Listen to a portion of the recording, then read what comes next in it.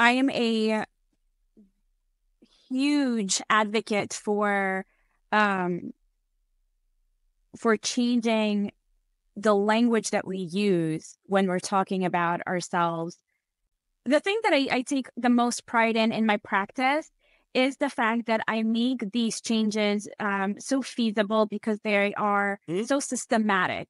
There is a system, there is an approach, there's an incremental change to this. So what I don't expect my clients to do is to go from I hate myself to I love myself in an instant. That's not how that works, right? So, and when I say make it more neutral, because negative self-talk is so impactful, right?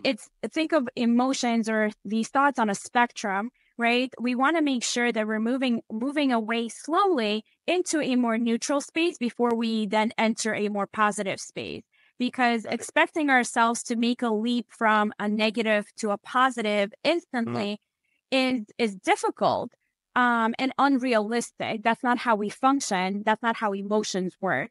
But you can go from incredibly sorrowful or a lot of despair into somewhat bad or somewhat okay, and now a little bit better, and then towards the state of being more joyful. What we can't do is, switch on and off this I feel so miserable to I am so happy, right? That's not how that works. Doesn't work. And so that's what I'm saying, that what I do is I teach people to make smaller steps to then build that behavior momentum into now I can allow the next positive thought and the next positive thought and the next positive thought. And now I am shifting my mood and perception completely.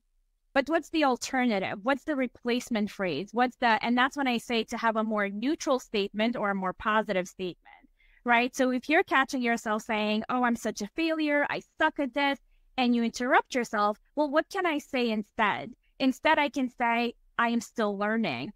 Instead, I can say, I know this is difficult for me, but at least I'm trying. Instead, I can say, no, I can absolutely do this, right? So what is the replacement phrase so that you can then practice that more often?